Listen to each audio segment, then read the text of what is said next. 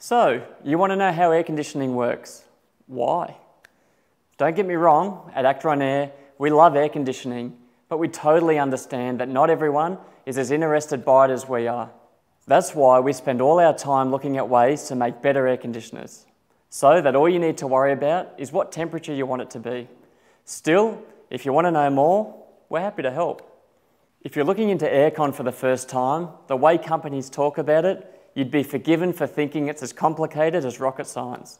At the end of the day, reverse cycle ducted air conditioners simply move heat into or out of a room, depending on what you're looking for. So for example, if you're looking to cool your home, heat is taken out of the room where it passes over the indoor unit's coil and is absorbed into its refrigerant. This heated refrigerant is then sent down to the outside unit where it runs through a second coil. Then, in much the same way as a radiator works in a car, the outside air absorbs the heat from this coil.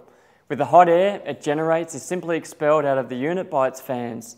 In the meantime, the heated refrigerant has now cooled and is sent back up into the indoor unit, where the process can start all over again. And if you're looking to heat, it's the same process in reverse. And that's pretty much it. It's not that complicated really. Where it can get tricky is the various ways in which the different brands take that basic idea and seek to improve it, to deliver more comfort and better energy efficiency.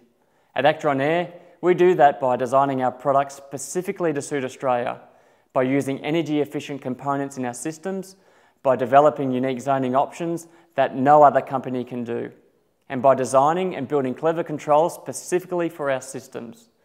We'd love to tell you more about how we build better air conditioners specifically for Australia, so please check out our other videos. Have a good one.